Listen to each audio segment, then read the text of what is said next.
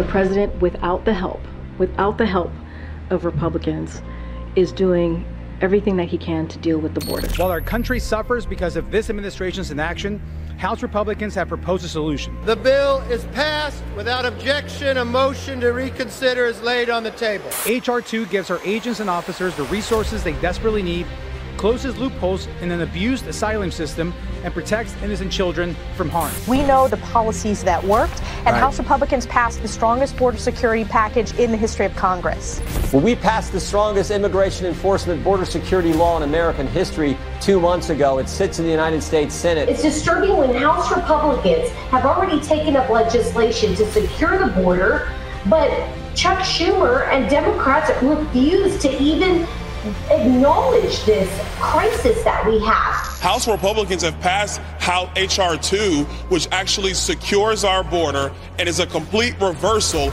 of what Joe Biden has done. Governor Abbott taking matters into his own hands, as he's had to do, deploying hundreds of Texas DPS troops and National Guard to the border. As far as I know, it's the first time in American history that a state has led the effort to prevent people from entering the United States illegally. This president has not done his job, and Governor Abbott asked for help to help address the crisis at the southern border, and I am proud that 13 Republican governors stood up to send troops and law enforcement to help Governor Abbott in securing the sovereignty of this great country. Virginia Governor Glenn Youngkin announcing he will be deploying 100 troops.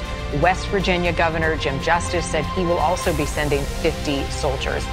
South Carolina is sending troops as well. One thing that we're doing as we speak is to add more National Guard and DPS officers on the front lines of the border, as well as add more of those razor wire border walls and fences to make sure that we're going to be able to prevent people from entering Texas illegally. Because the Biden administration refuses to hold the line, Republican governors have no choice but to band together, push back, and demand answers, and that's exactly what we're doing. The Texas National Guard and the Texas Department of Public Safety are now repelling illegal immigrants who are trying to cross the border. We're going down to help Governor Abbott secure this border.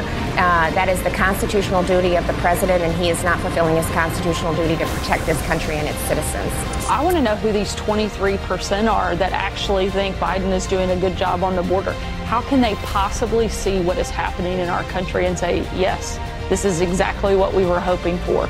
It is a complete disaster, and it's one of their own making. We have a president who is an obstructionist to Texas, who's trying to do our best to impede the flow of illegal immigrants by us building our own border wall, by us putting up these razor wire barriers and not allowing people to pass, by deploying the National Guard to make sure that we repel migrants who are trying to get into the country. And what do we have?